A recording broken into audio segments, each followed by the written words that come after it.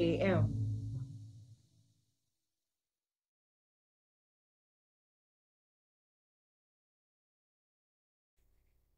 Hi everyone, I'm Pauline Marston-Tomlinson. Welcome to another episode of ALFA. Let us pray.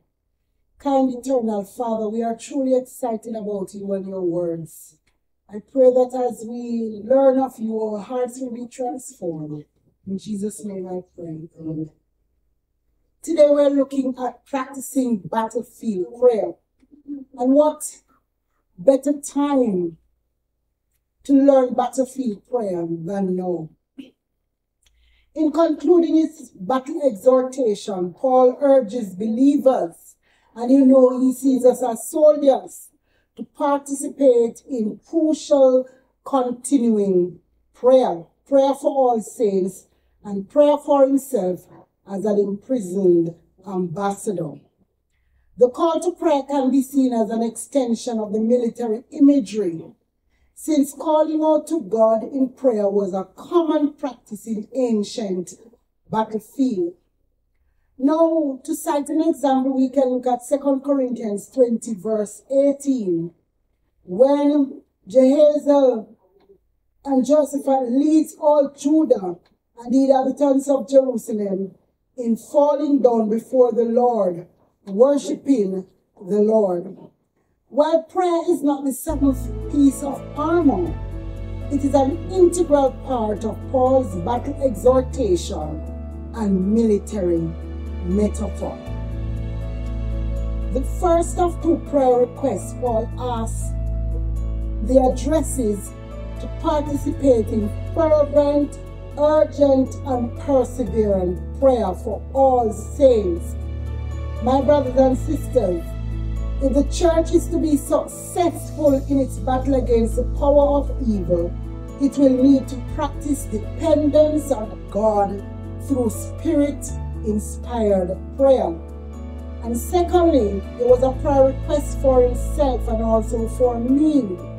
He asked for prayer that God might grant him the right message, that word may be given to me at the right time, that's in my mouth, delivered at the right time, and for him to boldly proclaim the word of God, and in addressing a most important theme, the mystery of the gospel. This last phrase refers to what we might call the open secret of God's intervention in Christ to redeem Gentiles along with Jews, creating one new humanity as a signal of the overarching plan to unite all things in Christ. My brothers and sisters, why are believers so often urged to participate in earnest, persevering prayer?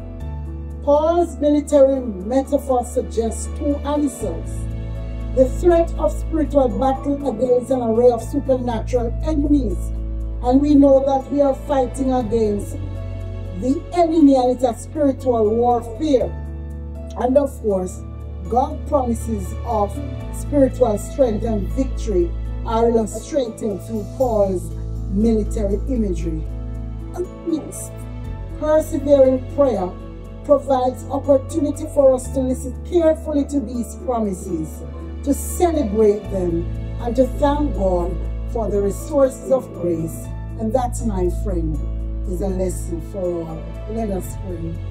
Father, we thank you that you have given us a powerful tool, that of prayer. May we be earnest in praying to you so that we can stand up against the wiles of the devil. Thank you for hearing and answering our prayers, we pray, as we tell you thanks in Jesus' name. Amen. It was a pleasure having you for another episode of ALFA. Do join us tomorrow when we will look at another area in this warfare. God bless you.